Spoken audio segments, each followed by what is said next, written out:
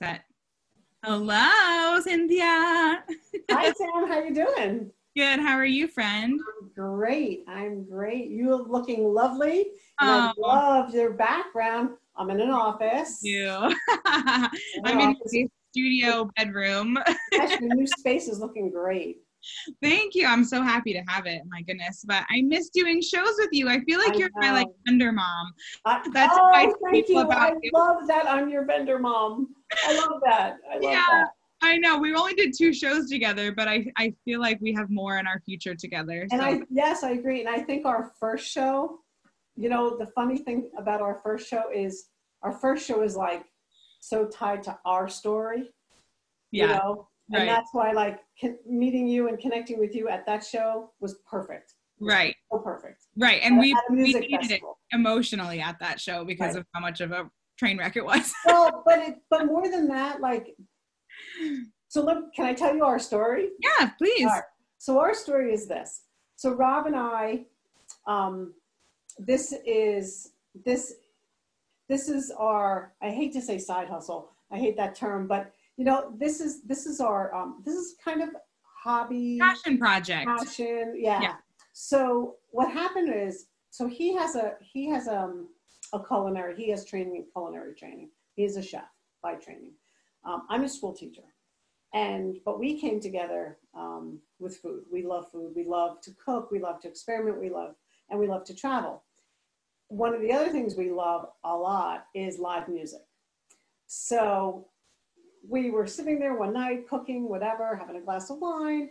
And we said, wouldn't it be cool to teach people and share about our passion at a music festival? We could have a booth. So we developed this concept, right? So then we said, oh, maybe we need a website. Oh, maybe we need this. So the website came together before we actually even went to a music festival. Oh my gosh. So it all kind of got turned inside out and upside down. So when we met you, that was actually our first music festival. Oh, cool. Which is hysterical, right? Because we had done other venues, but that was actually our first music festival. We had such high hopes. It was great. I know. And it turned out it was like great for other reasons. Right. The festival kind of the bomb. That's a great way of putting it. Yeah, it was so great for other reasons. Yeah, it's so true. Yeah. Yeah. So tell us the name of your company too and where you're located. Okay. So our company is Nomad Spice Company, and we are located out of Vernon, New Jersey. And we are spice and tea importers. So cool. Yeah. And your booth too at shows is like so inviting. It feels like you're at a little market. It's so perfect. And you lured me in with your hibiscus and butterfly pea flower. Yeah, I wanted to have a glass with me. I actually brewed some, and I was going to show you how to make the colors happen. Oh my gosh. But we can do that another time. I can do a little.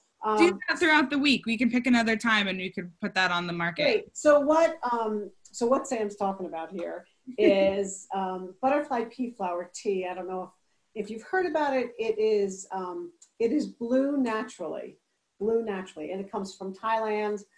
It's really high in antioxidants, no caffeine. It's great.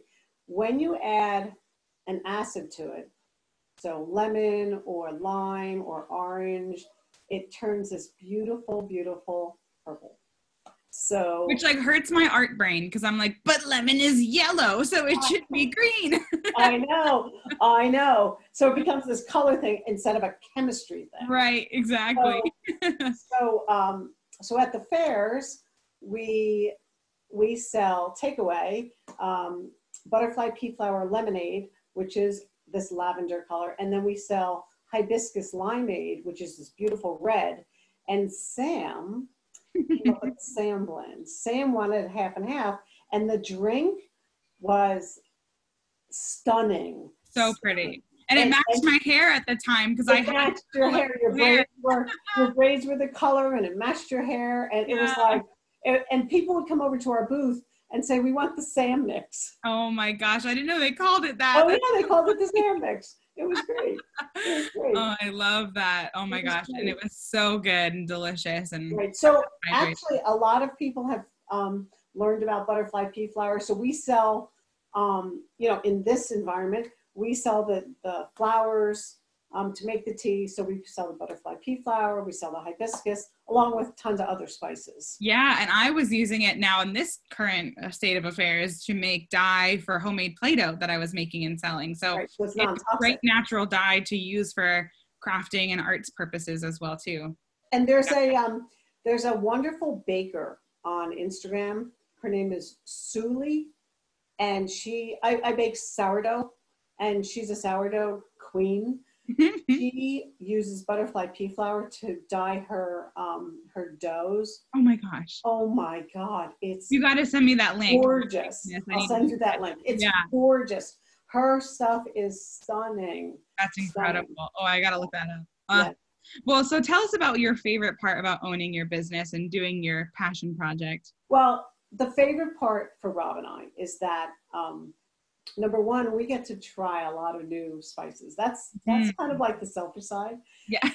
but the best part is that we get to share it and we get to teach people. And that is really, and you know, from coming over to our booth, when we talk to you about our spices, we're just passionate, and we really love helping people learn and grow in their kitchen. So for example, one of the things we just brought in a chili lime seasoning. So you can actually sprinkle that on fruit, and it kind of brightens up the fruit. Oh, yum. Delicious. And we also brought in za'atar.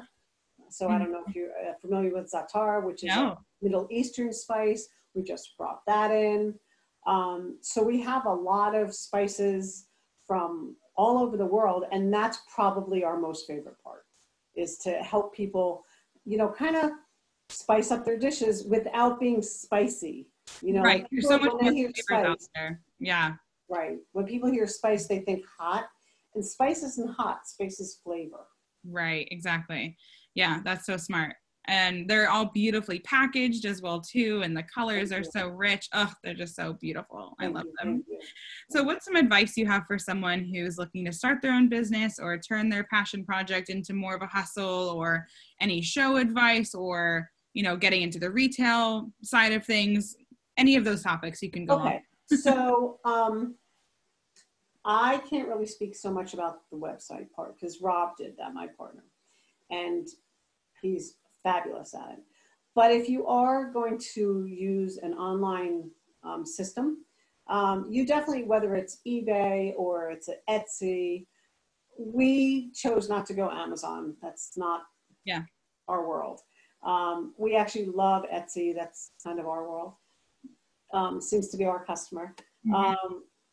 You know, the fact is, be honest, be truthful, make sure that you are expedient with pieces, you know, and be yourself. Just, you know, personality, let your own personality come through. And then at fairs or other vendor events, the same thing. You know, make sure that your booth represents who you are, so that people walking down say, oh my gosh, that's so cool. Like, I would like to see that, you know. And I think, you know, we don't hawk. We don't hawk. We, you know, would you like a sample? Sure, here, have a sample. But, you know, I think that's it. Just be yourself. Be yourself. And, you know, do something you're comfortable with. I think that's, don't grow too fast. You know, we only add 1 or 2 new spices a year. We don't add a whole lot of new things, because we want to really understand it. We want to learn it. We want to work with that spice prior to bringing it in. So, you know, don't go too fast. Right. That's all great advice. Yeah. I think your product speaks for itself, and like, you know, you make conversation with people naturally and can just kind of have like an ease to communicating with people at shows. And that goes a long way, instead of hunting people down, like begging them to have a sample. Right. Exactly. And I think the color, you know, the drinks, I think, you know, where's that purple drink? Where's that? Well, you know, people come looking for that.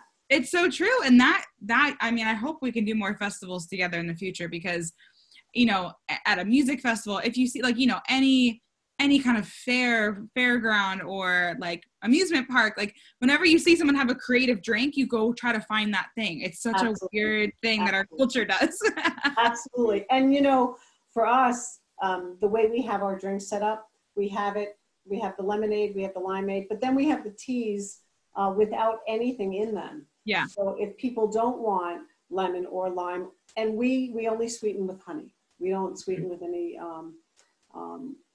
you know, processed sugars or anything like that. So, you know, if somebody wants more honey, if somebody wants less honey, you know, we can make one on the spot for you, but we have them ready to go and we can mix them. A lot of people get the Sam mix. You know?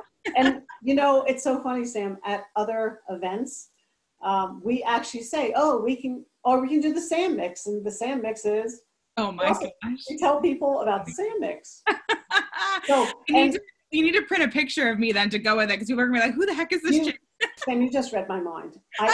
Oh my gosh, you just read my mind. I almost just said, my hair was that color. I almost just said I need permission to use your image. Have it. Okay. Fabulous. I'm going to take that picture with you holding a drink with your hair, the color of the drink. Oh my God. And we'll make sure, you know, well, actually you and I can work together on making a sign so that we have your information on our side. Oh yeah, that'd be awesome. And we can have it in our booth wherever we are. Oh my gosh, you guys are the best. That's such a great idea. It's all about. Yeah, I think something we've been talking a lot about between all the interviews and vendors is like, you have to have an open mind to collaborating with people, you know, or at least just be kind in how you say no to things. You know, like it's so funny. And I'm not trying to put this person down whatsoever, but I did an event and it was a Christmas event and I went over to her booth and she was making gorgeous ornaments. And so it was at the end of the show and I was like, hey, I just want to say hello. Like we've been across from each other all day, but we didn't get to talk. And you know me, I love to talk to everybody at shows and I never am at my own booth half the time. And I was like, I love your pieces. Would you be interested in bartering or trading? Because I have a bunch of things at my booth and I love yours and I'll definitely buy them, but you know, just offering. And her excuse was that what did she say? It was something like, yeah, I don't really get along with other vendors that well, or something along those lines. And I was like, I mean, you're meeting me right this second. Like, you know, right. It was so strange. I was like, okay. And she did kind of keep to herself the entire show. She didn't talk to anybody around her. And it's like, if you're doing markets, like everyone has their own, that's the way I feel like things used to be. You know, it used to be like everyone goes, they do their thing and then they leave. But like creating the culture and the community around doing these events is what makes it so sustainable. Like, so, let me tell you about this piece that I'm wearing. Yeah. So this is actually a butterfly pea flower. Mm-hmm. And a vendor at another event, we were at Sugarloaf, New York. Yep. So the young lady next to us, she makes botanical jewelry. So pretty. She uses feathers and she uses pressed flowers and whatnot. So her stuff was she has beautiful things. So, you know, I'm over there looking and I bought some things and she's over there looking at our stuff. Yeah. And, you know, and what I didn't know is that Rob went over and was talking to her and for my birthday. So I didn't know it was a surprise. Oh my God. She made me a cuff that I don't have the cuff on right now. So a cuff and this so pretty. For my birthday. And it was like, oh my God. That's it's so cool. It's so beautiful. And again, it's one of those things. So, and you know, we follow each other. Yeah. You know, how you doing? She's from Nyack. And I know she does Asbury Park and she does the Nyack and she does all these different venues and her stuff. I've watched her grow. And again, like you said, I'm like fair mom, vendor mom. You know, she's around your age. Yeah. It's just so wonderful to see. And what I love is I love seeing people make a living or support part of their world with something that they love. You know, that old adage, you know, if you love what you do, you never work a day in your life. It's hard work. Yeah. So, you know, fairs are hard work. And for somebody like Rob and I, you know, I'm 60 years old. So like I'm lifting those tables up and I'm moving that. Keeping you young. Yes. Yeah. I mean, it's physically tiring. Yeah. It's physically tiring. Yeah. On especially weekends where we do 2 events on a weekend, on Monday, I'm exhausted. I'm exhausted. Sure. There's no cooking in the Nomad kitchen that night. Yeah, right. That's a takeout night.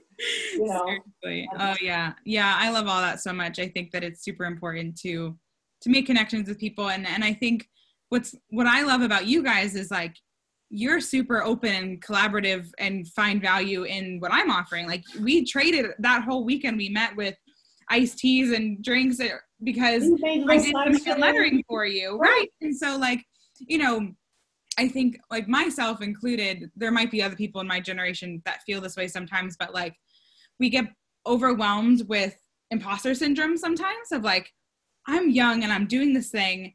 And, it might be a lapse. It's not all the time, but it's just like a moment of like, oh my gosh, I'm like a baby. What am I doing? Like, this is crazy, and like sometimes people that have been in their field for longer just have this like know-it-all sense to them. But like you guys are just so open and so willing to take advice and, just work with people. And it's so encouraging. Well, thank you. But, we're new too at this. We didn't enter this. Nomad's about 7 years old. Mm-hmm. From inception. Yeah. Right. So, listen, Rob knows the culinary. Rob knows the gourmet culinary industry. He knows, he knows the like selling to high-end restaurants and things. Gotcha. But right. That's not what we're doing here. Yeah. Right. That's not what we're doing. We want to work with people. Yeah. And I grew up in business though. I grew up in my dad owned an art gallery. I think we talked about that. Yeah, we did. So my dad owns an art gallery. So I grew up always face to face in a retail setting. Yeah. And you said something interesting before about, you said, I'm young, what am I doing? I have to tell you an interesting story. I probably was about somewhere between 19 and 23 maybe. And I knew my stuff. I knew my art. And I also had a really decent design sense because I grew up around it. Right. And we had a picture framing business inside the gallery. And I'll never forget, somebody came in to frame something, and they brought a pillow, and they brought a this, and they brought a that. And, and I'm looking at the piece of artwork, and the piece of artwork was like, for me, and I know you'll understand this, art says, take me home. Mm-hmm. Art doesn't say it matches with my pillows. That's me. That's like the sense of art to my soul. Yeah. Art says, take me home. So, and that's what cooking is for us. Cooking is home. Cooking is like when I cook for somebody and I give you, something that I've made and you like it, I feel that I've shown love, and I feel like that gives me great joy. But I remember the person asking for my grandmother actually to do the framing job because I was so young. Oh my and God. My grandmother came out and she said, you know what, let Cynthia go ahead and do that and I'll check in on her. And the woman was like, okay, whatever. So I did my thing, whatever. And, grandma came out and the woman goes, oh, we don't need you. Ah, good. Oh, that's awesome. Yeah. And then soon after that, my dad's business grew and we were doing corporate art sales. Wow. Going into big companies and helping them design, their wall space and whatever. I was 23 years old, 24 years old, talking to these big executives and whatnot. But I knew right? I knew what I knew, as you do. And that's what I'm saying. So don't ever doubt your thank you. The integrity of what you do, because it's true. You know what you're doing. Yeah. You know what you're doing. And listen, I've learned a tremendous amount from you. Oh my gosh. Like I watch, I may not be as vocal in certain things, because I'm watching, because again, it could be the learning curve. Like I'm taking it in. I'm like, okay. Even when I talked to you about an unboxing, how excited we were. Right. An unboxing for us, for us. That was really exciting. And it was organic. Right. I think you know, when it's like when somebody tells you your children are nice people. Yeah. It's, you know, like I couldn't get a better gift as a parent to somebody tell me that, oh, your children are lovely. You know, oh, your children are kind. You know, that's the best gift. And somebody does an unboxing. That's my child. That's my product. That's my, you know, so it's the same for me. I know. It's so true. Ugh, I love it. I love you guys so much. You're the best. Oh, we love you too. So how have you had to pivot during these times? I know, you know, you're a teacher, so you've had to completely pivot to teaching online. Yeah. How has that affected your business at all? Well, you know, interestingly, the silver lining for us was that people are in their homes more. Yeah. And they are cooking more. Right. And I think they were looking for a little to experiment. They had the time to experiment. One person actually, they had purchased some items from us, and they actually wrote us this really nice note about cooking with their children. And so I think for us, you know, we've shifted, and we've, you know, actually we've been a little bit more present in some of the social media venues, so that people can understand more. And again, because we can't share at a fair, I can't teach you, I can't talk to you about, you know, somebody says, oh, I like curry, but I don't like hot curry. I want to try this, but you know, and I'm like, okay, this is a starter curry. We have something called Bourbon. It's a French curry, so we call it starter curry. You know, so those kinds of things. So we have to shift the way we do that. I've done a couple of videos, you know, of me preparing some things. Kind of not my world, but we're gonna make it your world, because I think that is the future of what you guys can do. We'll practice. And then when we did the last show with you, and we did our own drawing. Yeah. I have to tell you, I took about 21 takes. Bob and I, oh my gosh. Bob and I, we just kept getting, you know, like tongue-tied, or no, you're supposed to say that. Oh my God. It ended up just being you in the end. He wasn't even in it. No, that's what I'm saying. By the end, he was like, you know. So he's like, you do it. I was like, all right, I'll do it. So it was really fun, because, you know, it was like, take off his hat. And here, we scripted it, and I was like, no, trust the script. Yeah, you can't script it. I was talking to another vendor this morning about their camera shyness, or just like not being that comfortable yet recording themselves. And I was like, you just got to practice and just do your own thing. And, you know, having outtakes of you guys doing that would be so funny. My God, they were so fun. I showed them to my daughter. She was just laughing and crying. Because again, I had a glass of wine, I had another drink. Yeah. I know, it's weird. It's weird when you're live and not talking to anyone. I've done a couple live making videos throughout this time, but it's like I have a little thing that I attach my phone to, so it just like clips and watches what I'm doing. And so then I'm not facing a camera anymore. So then I'm more myself, and then I'm like talking crazy, and I put on an accent whenever I get weird. I make a Southern accent, and it's like, I really think you are my child, but you just came out of another person. I love that. My child, if you met Lydia, that's my child. Oh my God, I gotta meet her. I gotta meet my sister. It's so funny. Yeah. Well, so how can people support you right now? Are there any new things that you guys have coming out? What's some exciting things? Again, you know, visit our website.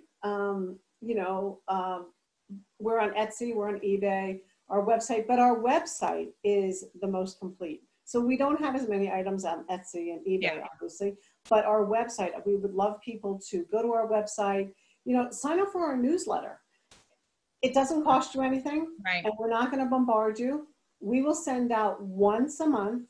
We send out a newsletter, and we talk about a new spice. Yeah. So we might give you this whole information about za'atar, and we'll give you a recipe. Of course, we're going to give you a link how to buy it. Of course. You got it. But you don't have to. Yeah. You know, we're just there to educate you. So we would love people to, you know, come, sign up for our newsletter, sign up for our website. Again, it doesn't cost you anything.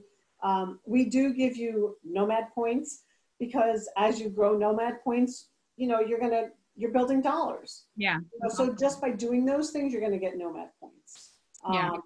And again, try something. Send us an email and say, I'd love to try such and such, but I don't want to buy such a big quantity. I'll send you a little package. That's awesome. I'll send you a little package. Yeah. And, you can try it, Right. Well, and that's the difference between, working with a small business like you guys versus going to the grocery store and buying a case of whatever, or, a little dispenser of it. But yeah, that's awesome. Hold on 1 minute. I'm going to go off camera for a second. I want to get something. I'll show you. I haven't really gone away. Okay. Hello. You're still there. I'm excited.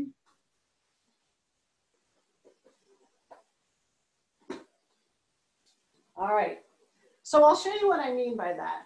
So when you purchase from us, you always get your item, obviously. And we always send samples. So for example, this is a sample of hibiscus flower. And we give you enough to make one portion of whatever. Yeah. So hibiscus flower, this is our new za'atar, So we give you enough to use in a recipe.